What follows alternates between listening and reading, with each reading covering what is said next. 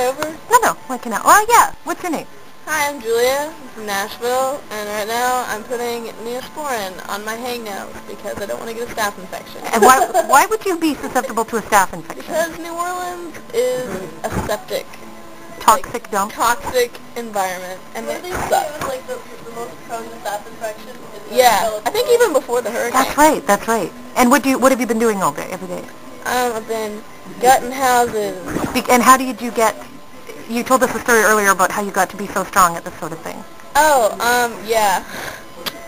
Okay, so I've raised horses my whole life, and I'm pretty much like the shovel queen. Like, I can shovel shit so hard. Like, people watch me shovel, and they're like, damn, how do you shovel like that? Zach, our New Jersey friend, said, you should check out Julia, that chick's an athlete, man. Yeah, like, I can shovel some serious piles. Tell us, what's the most poignant thing you've seen since you've been here?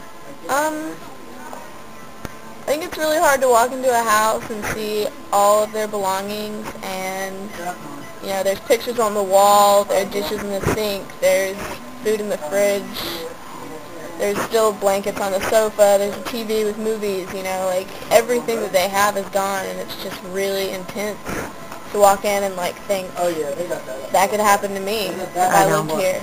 And, you know, you walk in and these families are poor anyway, you know. You walk into, like, a 4x6 bedroom or something, and there's 2 beds, Wow. you know, and it's just like, where are these people? How long are you here for? I'm here for about a week. Think you'll come back? Definitely. Bring some peeps, Awesome. some friends that I think are way too spoiled. Yep. And shove them in here. Thanks, Julie.